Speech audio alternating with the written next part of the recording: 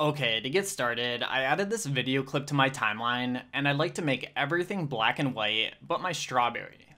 To do this, let's begin by going down here to the Color tab. Then on the left side, select the RGB Mixer control.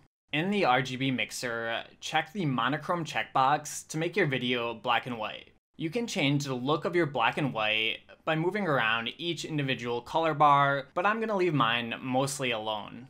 Next, make sure your node is selected up here, and then use the Alt-L keyboard shortcut to add a layer mixer to your node.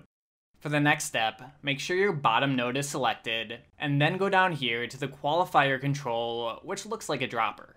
In the selection range area, select the first dropper option, and then in the preview, click your cursor on the color you'd like to isolate. To add a larger range of the color to your selection, you can use the plus dropper. With this, you can either click a specific spot or drag over your color to select more of it at once.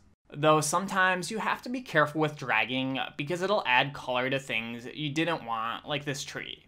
If this happens, just use Ctrl-Z to undo the change. Now, I'm noticing that whenever I drag around these dark areas, they're giving me trouble because they're a similar shade to the tree.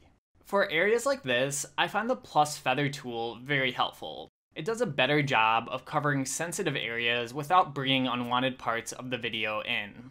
Finally, I'll just switch back to the plus button to see if I can touch up the edges a bit after the feather to make sure I'm getting all the red in I can.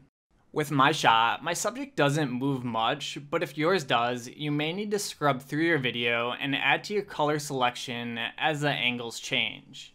Okay, I think this looks pretty good for a quick job, so that's all from me for now. Thanks for watching, and see you next time.